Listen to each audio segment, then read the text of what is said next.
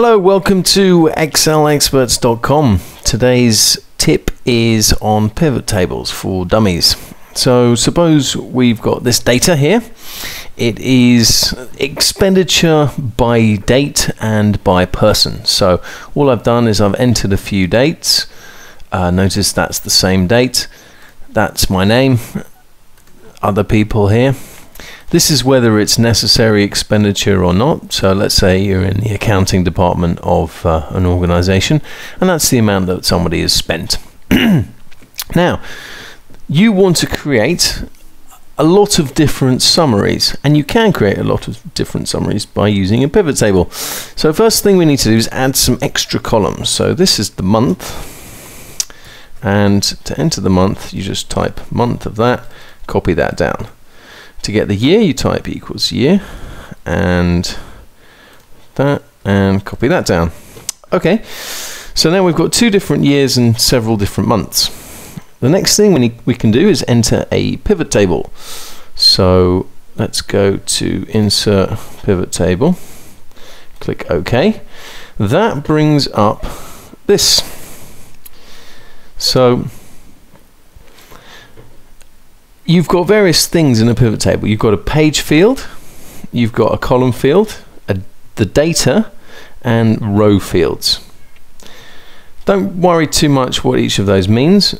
I'll just show you how to create a summary that is useful to you based on where you put things. So let's create a yearly summary. So first thing we need to do is click on year and drag it over to row fields.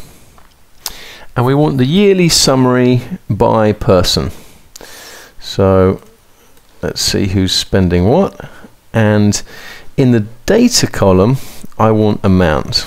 And I want the sum of the amount. So see that? It says sum of the amount. I can change it though. If I go to value field settings, I can change it to sum, count, average, max, min.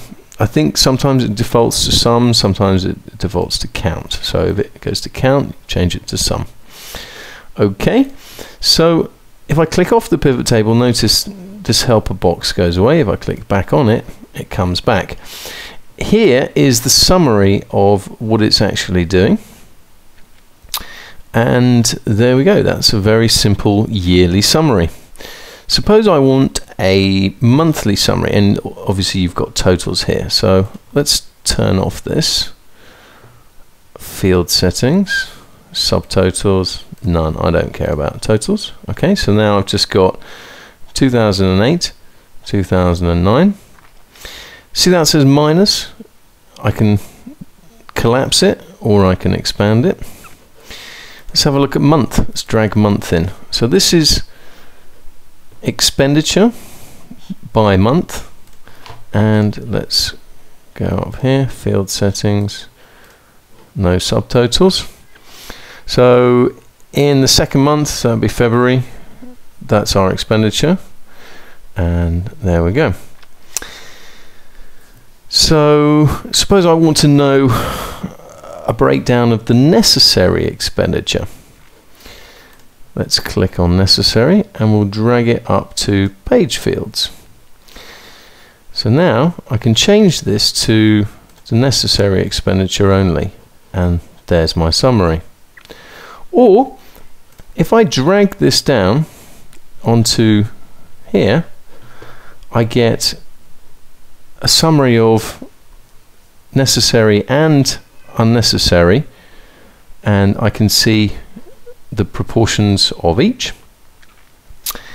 Suppose I want the total spending per person regardless of year. Well, I can drag year up here, I can drag month up here, and there we have the total, and whether it's necessary or unnecessary. I can get rid of that and put it up there. I can then change that to only show true or change it to only show unnecessary. I can select just 08, and as you can see, I can select many items. I can select 08 and 09. There's lots of different things I can do with this to create lots of different reports. Suppose I wanted to calculate the yearly spending per person. So drag the year over there. That's the yearly. Suppose I want the average yearly spending per person. Right click here. Settings, average. Boom. If you want to drill down into the data, here's a useful piece of functionality. You can actually double click on something and it asks you, what do you want to show? You can click date and then it adds date. And notice here we can expand Charles and find out all the dates that he spent money on. So there we go, an introduction, Dummies guide to pivot tables. Lots of things you can do. Have a play and make the most of pivot tables because they really are incredible. You've been listening to excelexperts.com.